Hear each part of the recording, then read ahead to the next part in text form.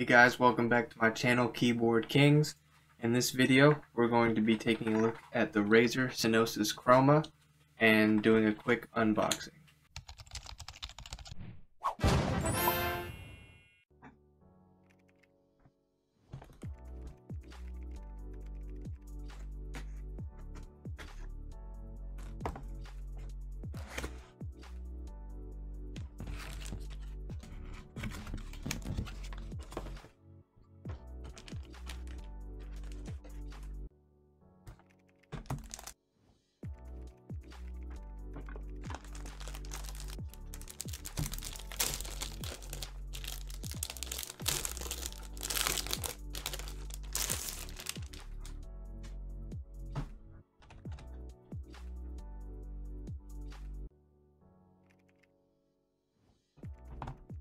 So when it comes to making high quality keyboards, Razer has definitely been the one to do it. Whether you're looking to get a stylish keyboard or you're super into RGB, Razer has definitely got you covered with the Razer Cynosa Chroma. So you might be wondering, why is this keyboard so great? And that's what I'm going to hopefully cover in this video. So the design and build quality of this keyboard is super amazing. There's little to no flex in this keyboard. It's a full-sized keyboard, so you have all the keys that you could possibly need. You got your function row, you got the numpad, you've got the indicator lights on the top row to let you know about if you have your nums lock, caps lock, etc. The frame itself is made from a high-quality plastic material. For the price of this keyboard, it actually overperformed in this price range. So the keycaps on this keyboard are super smooth, high-quality ABS plastic, super smooth, see-through legends. The legends are all flush with the keycaps. There's a slight curve on the keyboard keycaps that just feel nice while you're typing. The top of it sort of has like a rubbery feel, but in terms of the RGB, for this price point, you're really not going to find RGB as good as this one. Each key is individually lit, so using the Razer Synapse software, you can actually program the lighting however you want. Over 16 million colors to choose from, and each key can be lit individually however you want. Super customizable in terms of the RGB lighting. The switches on this keyboard are membrane. Of course, it's a membrane keyboard. The switches, there's little to no tactile feel. It's more similar to a linear switch. You just press it and there's no bump at all. They're super quiet switches. They feel great. Definitely not a mechanical keyboard feel, but some people are into the mushy keys. And if you're one of the people that are into the mushy types of keys rather than the clickety of a mechanical keyboard, then you're definitely going to like this keyboard.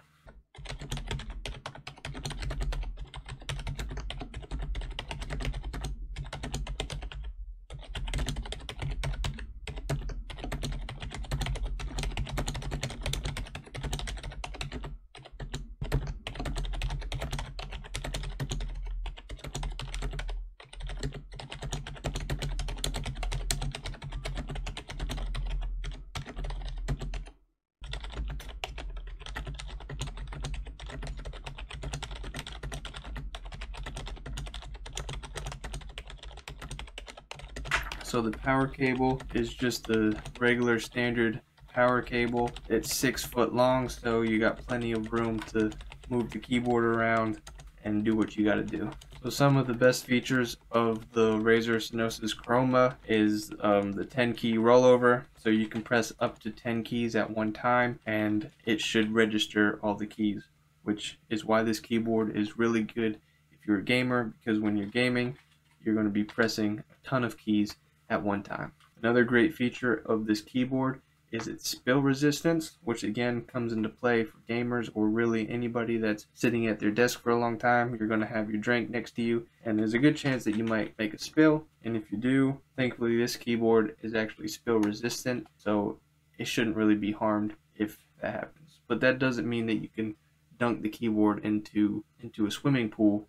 It just means that if you spill a little bit on the keyboard, then it should be alright. It's also, like I said, a high quality keyboard, which is another great feature. It's got keyboard feet, so a little bit of ergonomic there, helps with your wrists. And then the RGB lighting, again, is one of the best features of this keyboard. So many options and customizability, especially if you use the Synapse software. Another great thing about this keyboard is the programmability.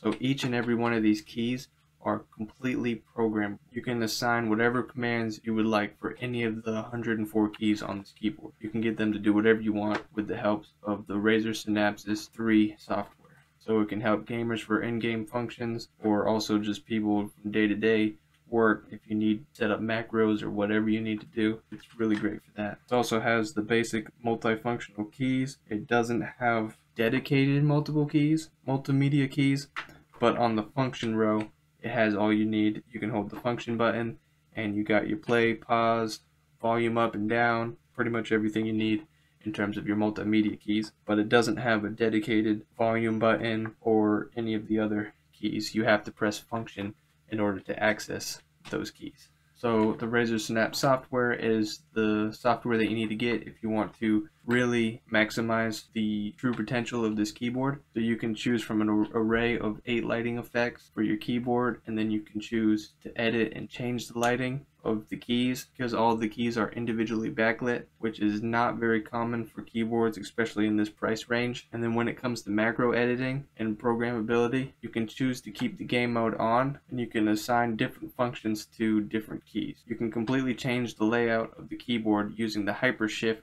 functionality, and there's much more that you can do, and it's more than I can really explain in this video. But basically, just if you get this keyboard, you need to download that software and just check it out and see all the things that you can do. It's crazy. So how does the Razer Cynosa Chroma compare to the Pro version versus the Huntsman Mini or other Razer keyboards? The Razer Cynosa Chroma is beautiful and impressive keyboard for the price that it goes by. If you put it into competition with other Razer keyboards, you're going to see that it definitely holds up extremely well in comparison. So for reference, you can get the Razer Chroma Pro for a higher price than this one. There are only really a few added benefits, such as the underflow RGB lighting, but really it's not worth the extra money in my opinion. And then if you compare it to other better keyboards such as the Huntsman Mini, it still has a lot of the same functionalities and provides a better performance per dollar, so you're getting a better bang for your buck with this keyboard. However,